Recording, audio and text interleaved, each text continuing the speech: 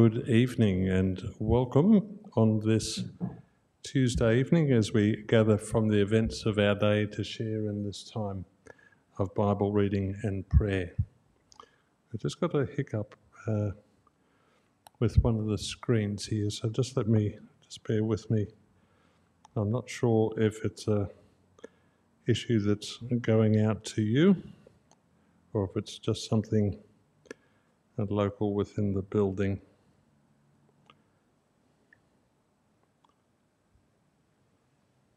Just bear with me a moment and we will have a look.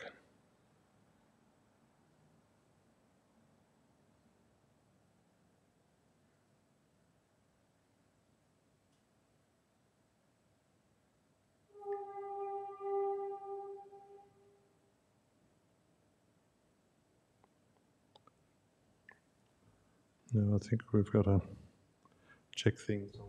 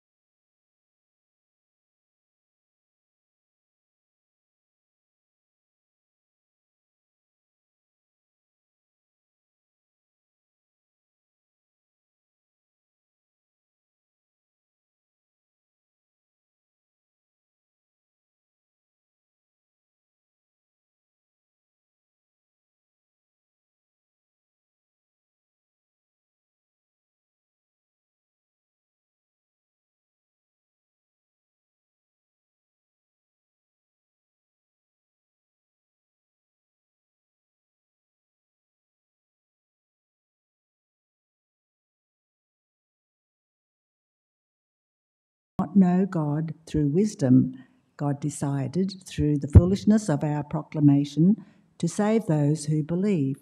For Jews demand signs and Greeks desire wisdom, but we proclaim Christ crucified, a stumbling block to Jews and foolishness to Gentiles. But to those who are called, both Jews and Greeks, Christ the power of God and the wisdom of God. For God's foolishness is wiser than human wisdom, and God's weakness is stronger than human strength. Consider your own call, brothers and sisters. Not many of you were wise by human standards. Not many were powerful, but many were of noble birth. But God chose what is foolish in the world to shame the wise. God chose what is weak in the world to shame the strong. God chose what is low and despised in the world, things that are not, to reduce to nothing things that are, so that no one might boast in the presence of God. He is the source of your life in Christ Jesus, who became for us wisdom from God and righteousness and sanctification and redemption, in order that, as it is written, let the one who boasts boast in the Lord. May your word live in us and bear much fruit to your glory.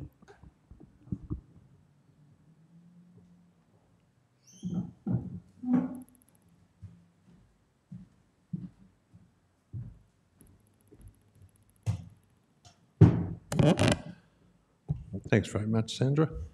My apologies on the lack of sound. I became aware of that when we swapped over, so a quick hunt and we found the solution. So we come to the second of our canticles, the Song of Mary, commonly known as the Magnificat. We say together, "My soul proclaims the greatness of the Lord. My spirit rejoices in God my Saviour, who has looked with favour on his lowly servant. From this day all generations will call me blessed. The Almighty has done great things for me, and holy is his name. God has mercy on those who fear him, from generation to generation. The Lord has shown strength with his arm, and scattered the proud in their conceit, casting down the mighty from their thrones, and lifting up the lowly. God has filled the hungry with good things, and sent the rich away empty. He has come to the aid of his servant Israel, to remember the promise of mercy, the promise made to our forebears, to Abraham and his children forever. Lord, have mercy. Christ, have mercy. Lord, have mercy. Our Father in heaven, hallowed be your name. Your kingdom come, your will be done on earth as in heaven. Give us today our daily bread. Forgive us our sins, as we forgive those who sin against us. Save us from the time of trial, and deliver us from evil. For the kingdom, the power, and the glory are yours, now and forever. Amen. Today is a special day in the calendar as we remember Cuthbert of Lindisfarne. Cuthbert was an Anglo-Saxon saint of the early Northumbrian church in the Celtic tradition. He was a monk, bishop and hermit, associated with the monasteries of Melrose and Lindisfarne in the Kingdom of Northumbria, today in northeastern England and southeastern Scotland. Both during his life and after his death, he became a popular medieval saint of northern England, with a cult centred on his tomb at Durham Cathedral. Cuthbert is regarded as the patron saint of Northumbria. His feast days are 20th of March in the Catholic Church, the Church of England, Eastern Orthodox Church, the Episcopal Church, and on the 4th of September in the Church of Wales and parts of the Catholic Church. Cuthbert grew up in and around Lauderdale, near Old Melrose Abbey, a daughter house of Lindisfarne, today in Scotland. He decided to become a monk after seeing a vision on the night in 651 that Aidan, the founder of Lindisfarne, died. But he seems to have experienced some period of military service beforehand. He was made guest master at the new monastery at Ripon soon after 655, but had to return with Eata of Hexham to Melrose when Wilfrid was given the monastery instead. About 662 he was made prior at Melrose, and around 665 went as prior to Lindisfarne. In 684 he was made Bishop of Lindisfarne, but by late 686 he resigned and returned to his hermitage as he felt he was about to die. He was probably in his early 50s. So today we remember with thanks to God the life and ministry of Cuthbert of Lindisfarne, Bishop and missionary. Almighty and everlasting God, we thank you for your servant Cuthbert, whom you called to bring the gospel to the people of Northumbria. Raise up in this and every land evangelists and heralds of your loving reign, so that the whole world may know the unsearchable riches of our Saviour Jesus Christ, who lives and reigns with you and the Holy Spirit, one God, now and forever. Amen. The Collect for the week. We thank you, Heavenly Father, that you have delivered us from the powers of darkness and brought us into the kingdom of your Son. We pray that, as by his death he has called us to life, so by his presence abiding in us, he may raise us to joys eternal, through Jesus Christ, your Son, our Lord, who lives and reigns with you and the Holy Spirit, one God, now and forever. Amen. Tonight we share with the Anglican Communion around the world in praying for the Diocese of Cuba, which is part of the Episcopal Church of the United States. We pray for your people as they serve you there, particularly mindful of present unrest in that country.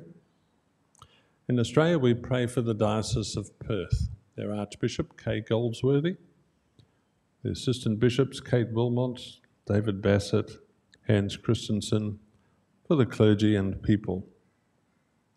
In our own diocese, we pray for the parish of Ipswich, Lorraine Lynch, Michelle Knight, Simon Arrock, Elizabeth Choll, Deanne Leach, Gavin Ott, and Brenda Davis.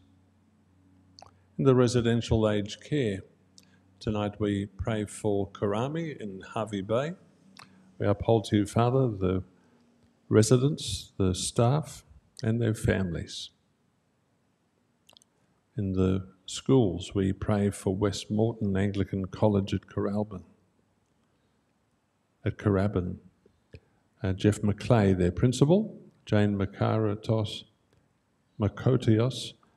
their chaplain, Bruce Saxon, as he chairs the college council. We pray for the members of the college council, the staff, the students, and their families. Lord, in your mercy, hear our prayer. And a prayer for growth. God of mission, who alone brings growth to your church, send your Holy Spirit to help us know your vision for your church. Guide us in our planning, give wisdom to our actions and power to our witness as we grow in numbers. Help us grow in spiritual health and maturity as we serve the local community through Jesus Christ our Lord. Amen. Father, as we pray for one another, we continue to pray for those who are sick, for Trish Mellon as she continues treatment for cancer, for Margaret as she continues to recuperate from a recent broken elbow, We pray for those who are recovering from hip or knee replacement surgery. And we pray your help upon them in their convalescence and in their exercising. We thank you for those who give of themselves to care for others in their time of need. Lord, in your mercy, hear our prayer. And so we come to the evening collect. Lighten our darkness, Lord, we pray, and in your great mercy defend us from all perils and dangers of this night, for the love of your only Son, our Saviour, Jesus Christ. Amen. The Lord be with you. Let us praise the Lord. May our Lord Jesus Christ and God our Father comfort our hearts and establish them in every good work and word. Amen. So we come to the close of our time together this evening. Apologies for hiccups that we had earlier in the service. Thank you to Sandra for stepping in. We don't have John with us this week. A reminder that being Wednesday, we do have a Bible study at 7:30, and we look forward to joining us on Zoom. Just go to our webpage, 4017anglican.church, and tap on the link, and it'll take you through to Zoom, and just follow the prompts. So for now, we bid you good night, and God bless, and look forward to sharing with you again tomorrow evening.